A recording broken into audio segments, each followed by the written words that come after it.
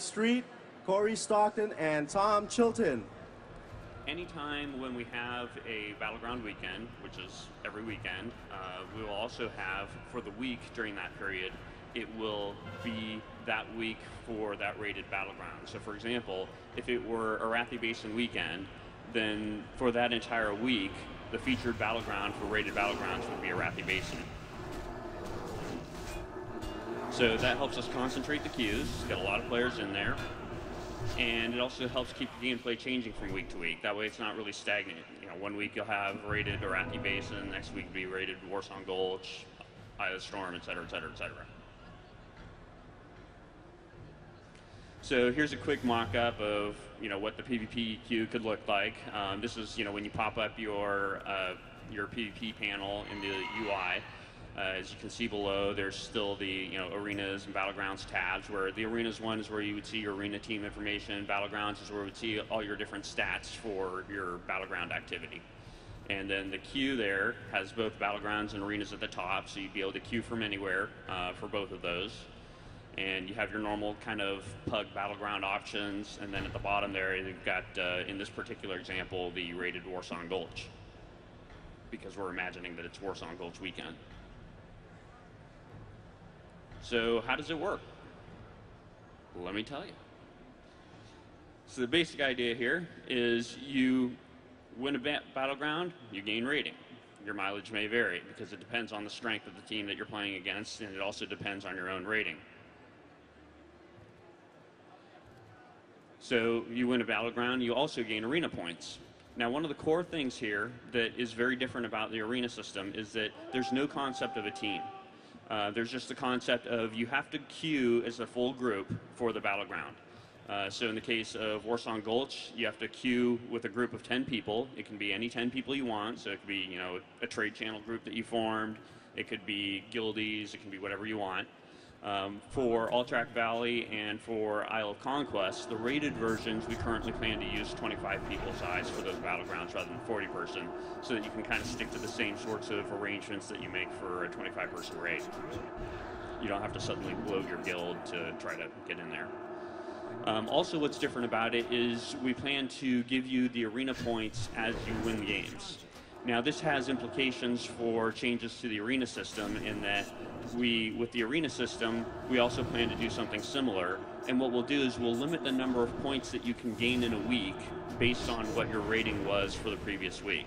So the more rating you have, the more points you'll be able to get, but you'll still have to play the games in order to get those points. The reason to put a limit on it is so that it doesn't become a grind fest. We don't want players to go out there and feel like, well, it's the start of the season, I need 15,000 arena points or whatever to get all the arena gear that I need, all the PvP gear that I need. So I'm going to sit there until my eyes bleed and play games until I've got all the points I need. So it's really important to kind of follow the model of arenas in that it's limited in terms of how many points you can get. It's a lot the same as we have with PvE in that we have raid lockouts in PvE, so you're limited in terms of how much PvE gear you can also get in any given week.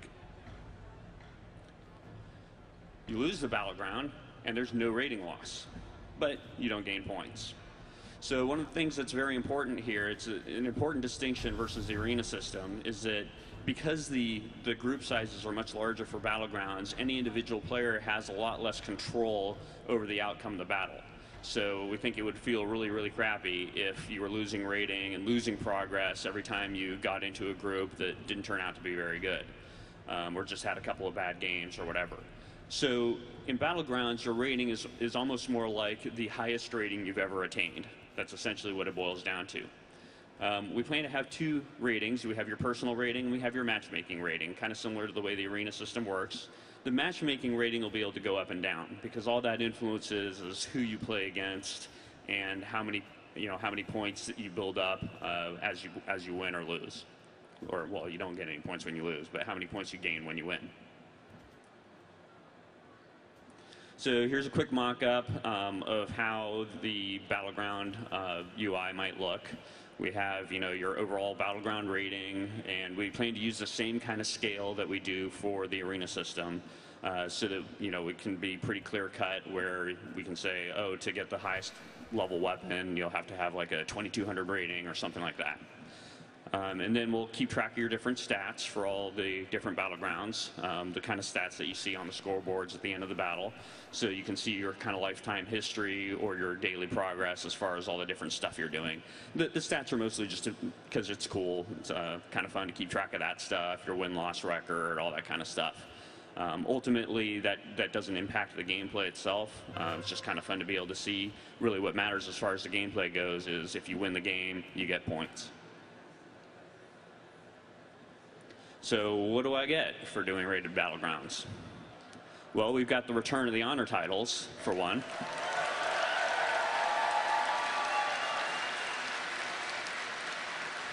So rather than using the same titles that we have for Arena, because those obviously kind of belong and make sense for the Arena system, we have the return of things like the High Warlord or the Grand Marshal.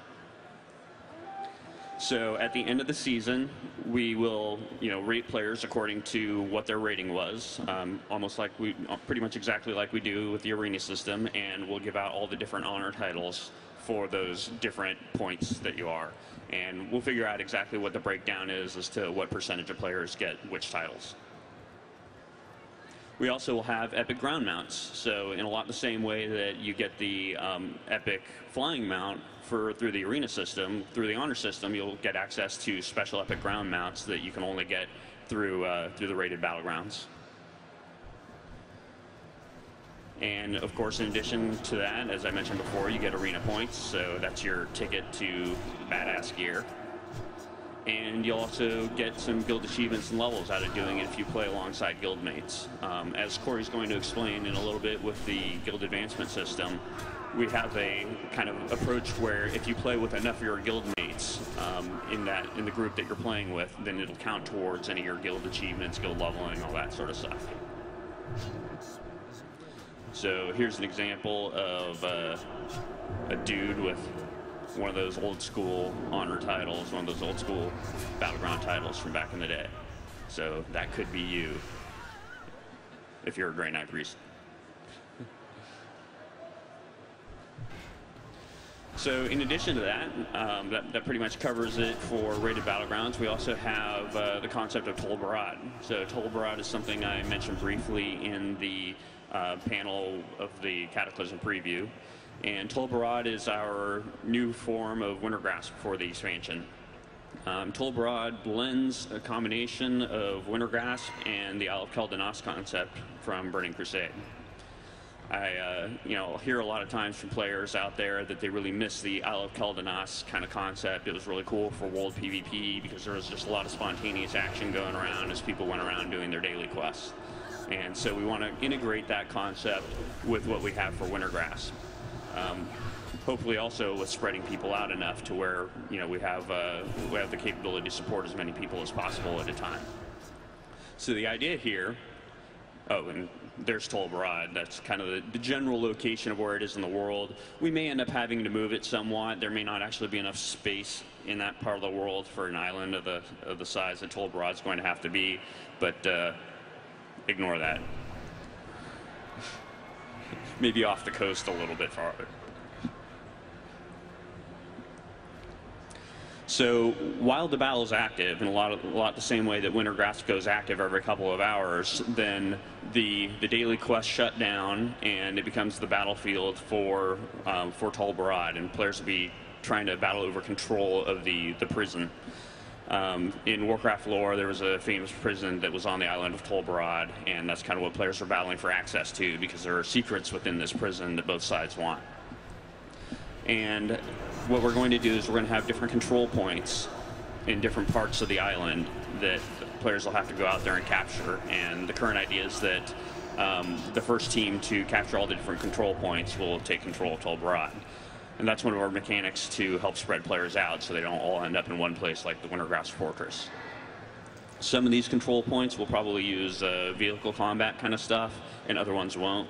So if you have a particular preference about whether or not you like to drive vehicles around and bash down walls and that sort of thing, then we'll have that in certain parts. And then in other parts, it'll be limited to more kind of pure PvP.